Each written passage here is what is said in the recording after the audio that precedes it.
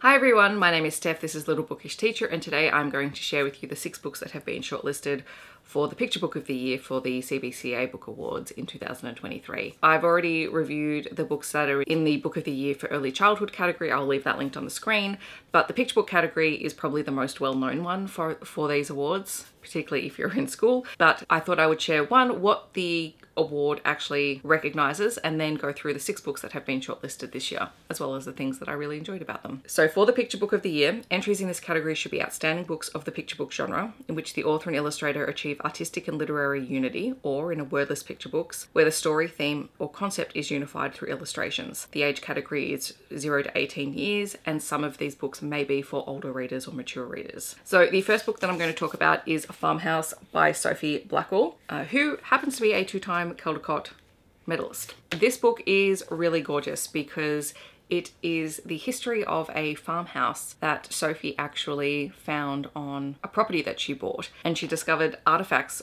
from this house that was falling down, things like wallpaper and clothing and whatnot, and started to piece together the history of this farmhouse, and that's what this story is about. So the blurb says, over a hill at the end of a road by a glittering stream that twists and turns stands a house with 12 children who eat and sleep and work and play, who get into trouble and argue and dream, who milk the cows and fish in the stream, a farmhouse where they are growing up, waiting to see what the future might bring. Join 2-time Caldecott medalist Sophie Backall on an enchanting visit to a farmhouse across time, to a place that echoes with stories. The end papers in this book also reflect sort of the ephemera that Sophie has found, and she has used collage and art and illustration to actually bring this story to life. I love this book because it's kind of a love letter to the past. Sophie had to investigate and find out more about the family who used to live here, and there were in fact 12 children who lived in this house, and she met some of the descendants who still lived in town and was able to piece together their story. In terms of the text, there's no beginning or ending punctuation in the text, so the story sort of weaves through the pages. It's very lyrical, it's very beautiful to read, and the illustrations are so detailed they really invite you just to sit on each page and take it in, as well as see how the text links to what is actually happening within the illustrations. I love that Sophie used found objects like wallpaper and curtains and bits and pieces to actually create her collage, so they're woven into it along with more contemporary items that she has used to create the collage. And I especially like that this is based off a real family and a real history, because it really adds some depth to the story. There is a fantastic author's note at the end that also includes some photos of the house as Sophie found it and the things that she found there. So it becomes a really great read. Like, this would be perfect for older readers because there's so much to explore in it. Then there is Frank's Red Hat by Avery, which I think I've actually talked about on this channel before. This is another really gorgeous picture book, and the blurb is, Frank is full of ideas. Some are good and some are not. But when Frank gets a colourful idea in and on his head, will a few nervous penguins stop him from sharing it? So this is about Frank, who starts to knit these amazing beanies, and after a couple of incidences gone wrong when some of the penguins try out his designs, they really go, no, sorry, no. These things make us nervous, so we're not going to wear them anymore. And Frank is determined to sort of keep making something that his community will appreciate, and when they don't, he throws them out. But as it turns out, there are other animals that live around Frank's home who do deeply appreciate his ideas and his work, and it's a really lovely story from that perspective. I love the beanie end papers.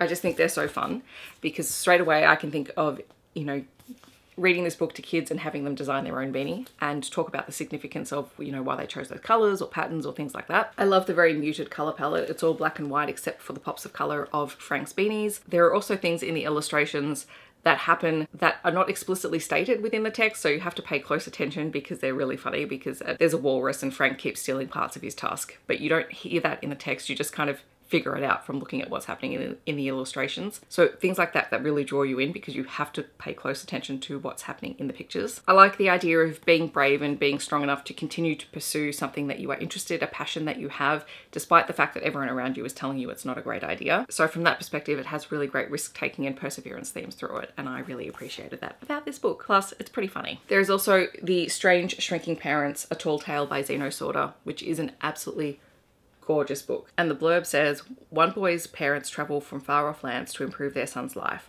but what happens next is unexpected. What does it mean when your parents are different? What shape does love take? And what happens when your parents sacrifice a part of themselves for you? So this is the story about a boy who has parents who are immigrants to a country, and they sacrifice a lot for him to keep him safe, to keep him healthy, to make sure that he has the best chance at life. And so as he continues to grow taller, they begin to shrink. I love that this is a story about immigration and about the love of parents and the sacrifice that they make. And it's done in such a really unique and interesting and visual way to show the lengths that a parent will go to for the sake of their children. I do love the teapot end papers in this book. I think they're absolutely gorgeous. It's another connection to the place where the family is originally from. And there are lots of little nods to culture in the book that are really beautiful. I love the really muted color palette in it. It has that very old time, looking through the lens of history sort of feel to it, which is beautiful. And also that idea of the transformative power of love and the way that this family just deeply loves each other. And I just had a really wonderful time reading this. This would be such a beautiful book to unpack with older students because there is so much in it. Then there is Our Dreaming by Kirli, Saunders and Luffler. The blurb on this one says, "Good girl, little one, walk with me. I want to tell you our dreaming as the elders told it to me." Award-winning First Nations storytellers Gundungurra raised Gunai woman Kirli Saunders and Bigambul man Luffler explore a deep love and respect for country and all her spirits, past, present and beyond. So this is a dreaming story. It is told from the perspective of two echidnas who are travelling. There is an elder echidna and a younger one, and as they travel across the land, they explore what the dreaming means to them. It is a beautiful Indigenous or First Nations story. The illustrations are just soft and gorgeous the whole way throughout the book. It explores the significance of the dreaming as well as the way that it differs slightly between the different countries and the different people that belong to Australia's First Nations people. It highlights how these stories are passed from elders to the younger generations. It is a bilingual text. We do have words in Gundungurra and there is a word list at the back of the book to help unpack what those words mean. And it is a gorgeous book with lots to look at on every page. I remember when it was first published, but I hadn't had a chance to read it yet, so I was so glad that I got to read it for this video. There is Paradise Sands by Levi Penfold. This is a really gorgeous book for older readers. On the back, it simply says a story of enchantment, and the blurb says, "When a young girl and her brothers step into a ghostly hotel, they fall under the spell of the mysterious teller. She makes a deal with him to free them all from his haunting paradise. But can she hold up her side of the bargain?" A spellbinding tale sumptuously illustrated by Levi Penfold. So this is a book that right from the very start has a sense of foreboding about it, as this group of kids who are trying to reach their mother stumble across this hotel that is, to use a word from the book, enchanting. And as they walk in there, they suddenly discover it's not quite what it seems. And it's up to the youngest daughter to free all of them so that they can go and visit their mother. It has a very lyrical and rhyming quality to the storytelling style, which draws you in, but also enhances that sense of foreboding, that warning, that sense of warning about what might happen next. These illustrations are absolutely gorgeous and detailed. They're very photorealistic in a way. And I loved that this enchanted hotel had that sense of almost that fae enchantment sort of quality, that idea of you can't eat or drink anything while you're in there or else you become trapped by that place. And it does have a message that, you know, everything does have a price. Things do require sacrifice at times. And also at the very end, we discover that their mother is quite possibly unwell or ill. She is in a place where they have to visit her. And we realize that there is a link between the mother and this hotel as well. And so there's a lot of opportunities for older readers to make connections and to tease out what the author might be trying to tell us within this story. So from that perspective, it has a lot of depth and would be a really intriguing sort of book study, I think, for older readers. And then there is Dirt by Sea by Michael Wagner and illustrated by Tom Gillett, which says, "It hit the road on an unforgettable Aussie adventure." This is actually a graphic novel. The blurb says, "Daisy loves her home and the red dirt all around it." She lives in sort of a central Australian location. When her dad realises she thinks that the Australian anthem is about a country dirt by sea and that she's never seen the ocean, he sets off to show her the wild and wonderful Aussie coast. And along the way, they discover much more. So this is a road trip book. I love the end papers in this book because this is a map of Australia that Daisy has created.